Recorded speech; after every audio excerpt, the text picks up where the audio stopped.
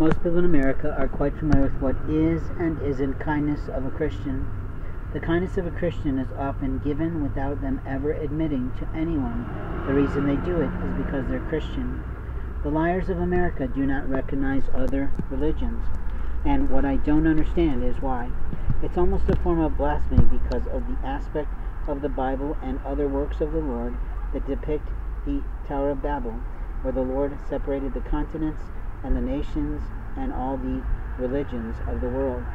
You see, one religion is not superior to another, but different faith practices do exist in the house of God as long as a person is holy in terms of their life and their peace orientation, then they live forever in the house of Zion.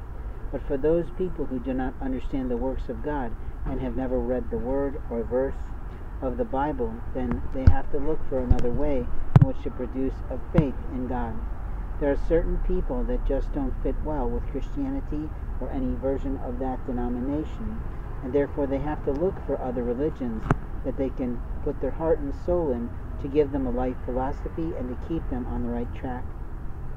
Liars of America will often use their version of religion to justify their abuse.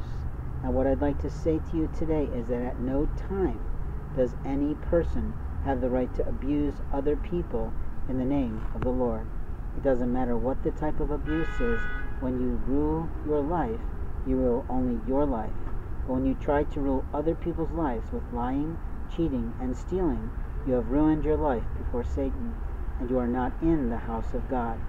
Please understand that I am a pagan priest. I believe in Jesus. I believe in the Mother and Father of all the heaven and earth. I believe in a lot of Wiccan ways in terms of the angels and also the demons that challenge us to go closer to the Lord Odin, or whatever you call your version of God. And I openly recognize that there are old, magnificent ways of old-time religion from the native Indians of which our land came from, and other places in the world that can draw you closer to God. In life we have moments of time to speak the truth, and oracle cards and tarot cards and other types of faith cards you can buy at Catholic stores are a marvelous opportunity for you to practice your faith, to invest in your faith, to read about your faith, and that will hold you true through the rest of your life.